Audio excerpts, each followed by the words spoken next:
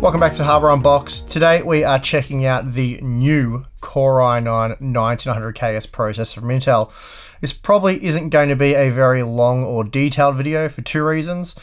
Firstly, we're going through a rough period right now, having just lost fellow tech YouTuber and good friend Kevin from Tech Showdown.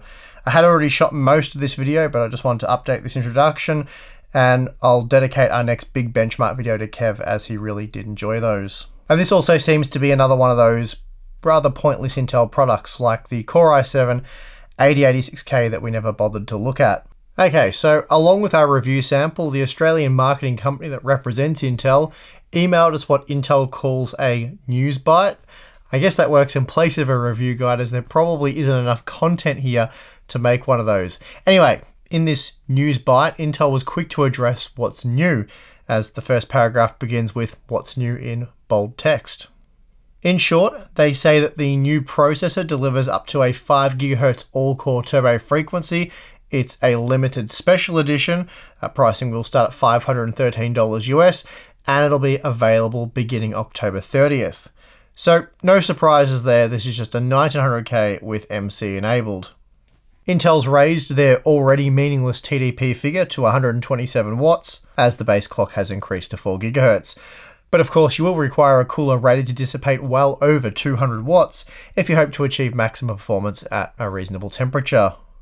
And just quickly, a personal gripe of mine that I'd like to touch on is the fact that instead of sending reviewers actual retail models, Intel's sending qualification samples.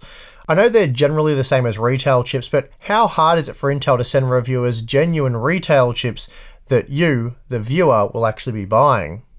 Anyway, the good news is we've managed to get our hands on a retail version, so I've used that exclusively for all our testing. And I guess we should be happy that Intel's at least provided retail packaging. As far as I recall, that's never happened before, so they are slowly learning, guys. Now, because this is a limited edition processor, the warranty has been slashed from the standard 3 years to just 12 months. So already I have to say that's left me with a pretty bad taste in my mouth.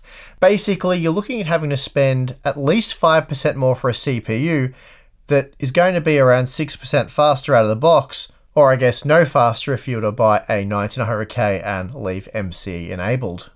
Anyway, apart from a factory overclock that most motherboards were already performing themselves, there appears to be nothing really that new here. So yeah. Before we get to the benchmarks, just a few quick notes on the test system. For testing the 8th and 9th gen core processors, we're using the Gigabyte Z390 Aorus Ultra, which has been flashed to the latest F9 BIOS revision, and that features Gigabyte's new overhauled BIOS design and layout. And yeah, it looks pretty good and it works very well. Oh, and also for cooling, I'll be using the new Gigabyte Aorus liquid cooler, their 360mm version. And while I am yet to do any serious cooling comparisons with the usual suspects, it did do a good job of cooling the 1900KS. Something else I should note was the fact that the 1900KS ran at an all-core clock frequency of 5.1 GHz on the Aorus Ultra, not the up to 5 GHz it's advertised to run at. This was the stock configuration on the Aorus Ultra using the latest BIOS, and enabling MCE changed nothing. The reason for this extra 100 MHz was down to the fact that the board forced a base clock frequency of 102 MHz. So this means our results might be a percent or two higher for the 1900KS than they should be, but we're going to go ahead and test with this out-of-the-box configuration. I know that might upset a few people, but we're talking about a margin of error type difference, 1 to 2%, so it's not going to skew the results too badly. Certainly, given more time, I would like to check the behavior of other Z390 motherboards with the 1900KS, but for now I simply don't have time. So with that out of the way, let's take a quick look at some of the benchmarks, then I'll give you my thoughts. Starting with Cinebench R20, we have the multi-core results, and here the 1900KS was 8% faster than the 1900K, and that meant that it was able to overtake the Ryzen 7 3800X by a 6% margin. Crucially though, it was a whopping 26% slower than the Ryzen 9 3900X. Then we see for lightly threaded workloads, the performance difference is much smaller, just a 3% improvement in the Cinebench single core test. Interestingly, we see just a 1% performance improvement over the 1900K when testing with WinRAR. Still, that does make the 1900KS the fastest mainstream platform desktop CPU, at least until the 3950X is released next month. Here we see another insignificant performance gain, this time when looking at the 7-zip compression test. Again, just a 1% performance improvement. That said, when measuring performance using the decompression test, we do find that the 1900KS is 7% faster than the original 1900K, though that still makes it 5% slower than the 3900X. We see a 6% reduction in render time with Premiere Pro, and this allowed the 9900KS to match the 3700X, but it still took 13% longer than the 3900X. Testing with the V-Ray benchmark shows a 5% improvement for the 9900KS, but that meant it was still 23% slower than the 3900X. The Corona render time was reduced by 4%, down to 92 seconds, but again this meant the 9900KS took 20% longer to complete the workload when compared to AMD's Ryzen 9 3900X. Here we see the 9900KS offering a 7% reduction in render time when compared to the standard 9900K, and that meant it took 30% longer than the 3900X. So obviously if your workload can take advantage of more than 8 cores, the Ryzen 9 processor will be a better choice. And here we see, despite taking 30% longer than the 3900X to complete the Blender test, the 9900KS pushed total system consumption 26% higher. That's pretty crazy.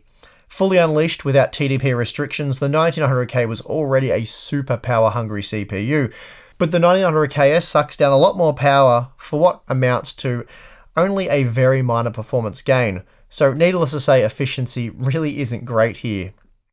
Moving on to a few games, and please note for all the testing we have used the GeForce RTX 2080 Ti. First up we have Assassin's Creed Odyssey, and previously the 9900K was the fastest tested CPU in this title, a mere 4% faster than the 3900X. The 9900KS advances the Core i9's position by a few frames, making it just 3% faster than the standard 9900K.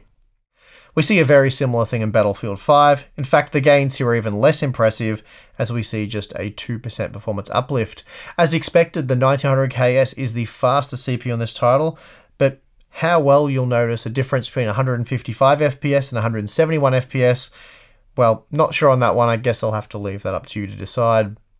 Here we see a 3% performance uplift, and that meant that the 9900KS was on par with the 9700K, which does a little better than the standard 9900K due to its lack of hyper-threading support, which can be a burden in this title depending on the core count. Lastly, we have Shadow of the Tomb Raider, and just a single extra frame can be seen when comparing the 9900KS to the 9900K, so I think that really will do it for the benchmarks. Something I haven't touched on yet is overclocking and temperatures, so let's quickly talk about that. Like my original 9900K chip provided by Intel, this 9900KS, the retail one that is, the 9900KS retail chip that we tested, that also was stuck at 5.2 GHz. So yeah, that was on the Z390 Aorus Ultra.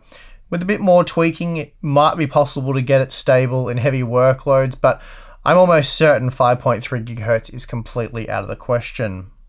Not that long ago, Gigabyte provided us with their insane Z390 Aorus Extreme Waterforce motherboard, which came with a hand-picked 9900K, though that processor was also limited to 5.2 GHz and ran considerably cooler at 5.1 GHz thanks to a massive reduction in voltage. Still, our 9900KS ran all cores at 5.1 GHz by default on the Aorus Ultra, and temperatures using an all-in-one liquid cooler were reasonable. So I guess paying the small price premium for the 9900KS if you're after a high performance version of the 9900K isn't terrible, though the 1-year warranty kinda sucks. But still, if you already happen to be in the market for a Core i9 9900K processor and you're keen to overclock it to the max, then sure, I guess the 9900KS makes sense. For those of you wondering why this CPU exists at all, I think the main reason Intel released the 9900KS was to try and generate some hype around their processors. Right now, it's really only their high-end models, such as the 9900K, that make any kind of sense in my opinion. And that's because AMD has without question slayed the Core i5 and i3 range with their second and third generation Ryzen parts, and I think that's something we can probably all agree on, or at least it should be. Parts such as the Core i7 8700K, 9700K, and the Core i9 9900K, as well as the various K revisions such as the KF and now the KS, they're all suitable for extreme high-end gaming rigs, the kind of systems rocking, you know, an RTX 2080 Super, for example. But for those of you with a more modest graphics card and desire to do things outside of gaming, I'd strongly recommend checking out AMD's 3rd Gen Ryzen series. For me, something like the 3900X really is the ultimate all-rounder. That is, if you can afford to spend a little over $500 US on your CPU. Though I should also note that AMD CPUs do work perfectly well with the 2080 Super or the Ti model, especially under realistic gaming conditions. There you won't really notice any difference between something like the 3900X and the 1900K, and we've shown this in previous videos. And in fact, there are even some titles where the AMD processors are faster.